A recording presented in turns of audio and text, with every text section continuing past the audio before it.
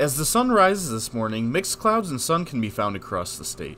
Enjoy the quiet while it lasts though, because the next few days will be quite active, beginning with this afternoon. This afternoon, a warm front will attempt to lift northward across the state. This will feed several rounds of showers and thunderstorms over the next couple of days, the first one this afternoon through early Monday morning. The tight temperature gradient across the state will feed these storms, with some severe weather possible, especially across central and southern Illinois, closer to the source of warmer air.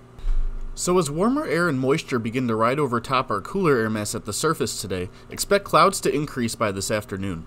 Eventually, showers will break out by late afternoon, with embedded thunderstorms by early evening. Widespread scattered showers and storms will persist through the evening and overnight hours, with some storms potentially containing some hail along and south of I-80. Early Monday morning, we'll see a bit of a break in activity and we should wake up to dry conditions. That won't last very long though, as the next wave looks to arrive by midday Monday, affecting areas a bit further south this time. Once again, any stronger storms will have a hail threat. Some guidance is hinting at a potentially very large hail threat across central Illinois Monday afternoon, so we'll have to be on the lookout for that.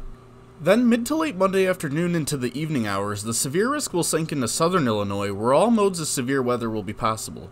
Further north, there won't be as much energy for thunderstorms, so it'll just be showery and cool across northern Illinois, with some embedded thunder still possible.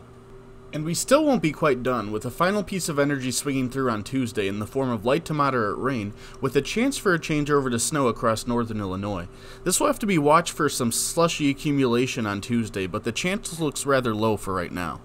But we're more concerned about all the rainfall we're about to see, with parts of the state seeing 2 to 3 inches between now and Tuesday night. Repeated rounds of rainfall will add up, and the heaviest totals will likely fall across central Illinois, but just about everyone will receive a really good soaking. We also mentioned a severe risk, with today's risk being along and south of I-80 for the most part. This is really just a hail risk, as stronger storms may produce hail and very frequent lightning this evening and overnight.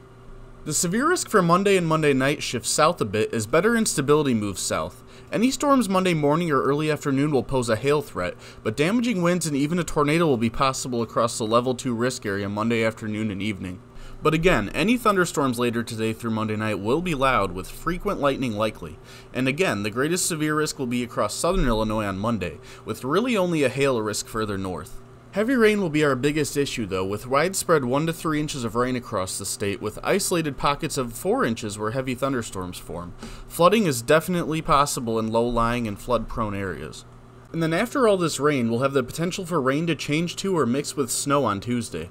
We'll have to watch this potential closely for a snowy surprise.